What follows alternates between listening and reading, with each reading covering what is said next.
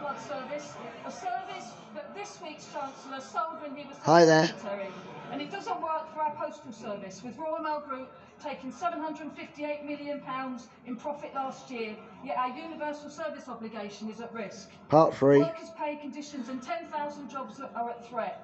Will the Prime Minister continue to let obscene amounts of profit be made while services are cut and stamp prices rise, or will she launch an inquiry into the gross mismanagement of Royal Mail? Live extreme.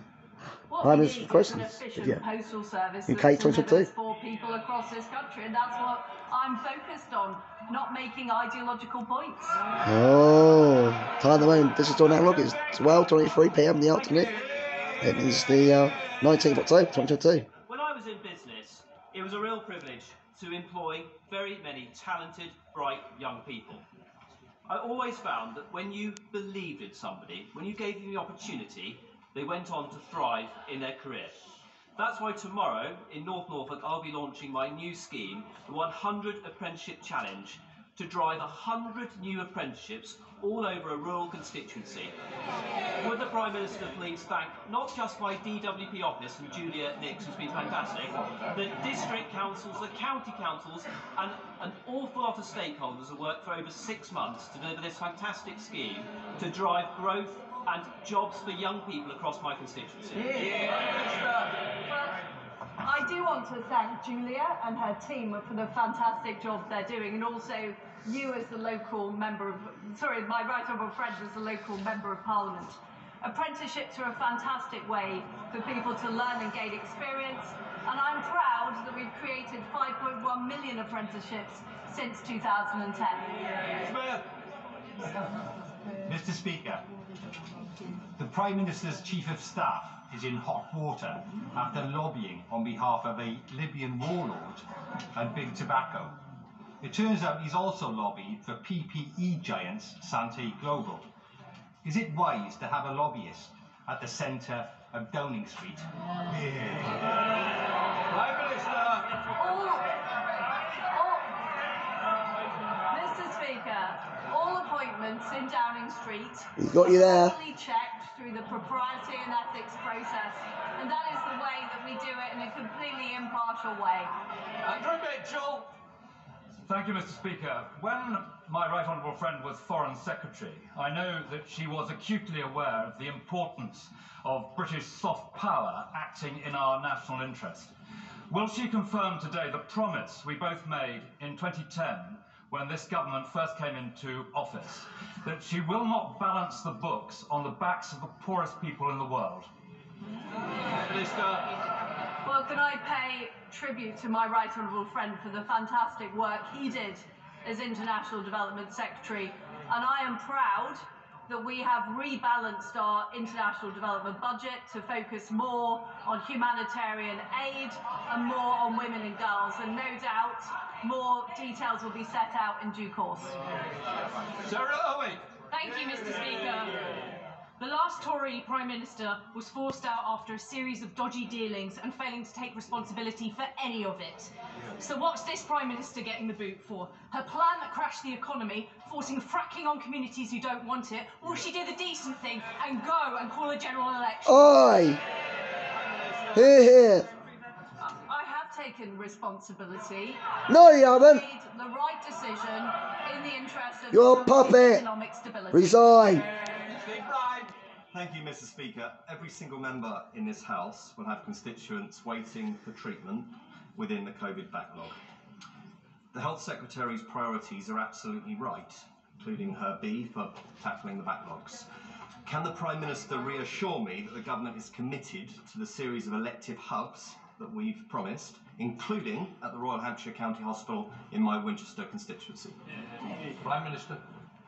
Well, my right honourable friend, the Health Secretary, has set out her plans to deliver on dealing with the COVID backlog, and she will continue to work on that and make sure we deal with what was a massive pandemic, creating a backlog. We will deal with it. Since the mini-budget, thousands of my constituents have been in mental anguish and despair. I recognise that the Honourable Lady has faced a week of mental anguish and despair herself. She has had people angry with her, she's had people who have mocked her. But having had that experience, what will she now do to improve the healthcare, the mental health care for people in this country, so that the anguish that they face in the coming months is properly responded to and dealt with? My right honourable friend, the Health Secretary, has set out a very clear plan of how we're going to deal with the backlog created by COVID, how we're going to make sure people get timely GP appointments, and how we're going to improve on the services in our hospitals, including mental health services. Wakely. Thank you, Mr. Speaker.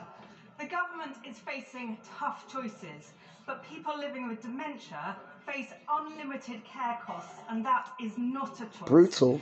Can my right honourable friend assure me that she is committed to social care reform to end that worry and relieve pressure on the NHS? Prime Minister. Yes, we are committed to social care reform. We do need to deal with those issues. I don't know how for our party, do they? Oh dear. Thank you, Mr. Speaker. It's always better to see a Prime Minister at her desk rather than underneath it. And now that she's here,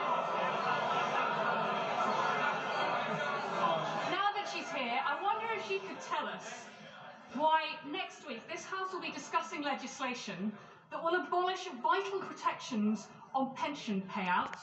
Someone's wearing a mask there, look. Our right to watch the Olympics. Can't blame her free of really. charge, Coronavirus is and everywhere. airline consumer laws. How is any of the retained law bill in the British interest? Prime Minister. Well, Mr. Speaker, I think we have yet another example of somebody who doesn't want to support the British public's decision to leave the European Union in 2016. Isn't it quite incredible, Mr. Speaker, that 6 years after people voted to leave the European Union, there are people who object to taking EU law off our statute books. Now, I'm a Democrat. I respect what British people voted for. I suggest the Right Honourable Lady does the same. Richard Graham. Mr. Speaker, 30 years ago, the Westminster Foundation for Democracy was created out of the war in Bosnia, so that democracies could flourish and freedom and prosperity come with it.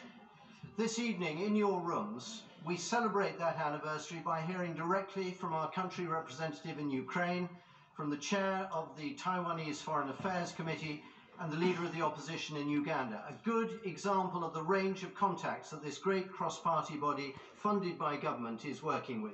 Can I ask the Prime Minister if she agrees that this is a vital contribution by our government and our people to democracy around the world, and will she encourage members around the House to join us this evening?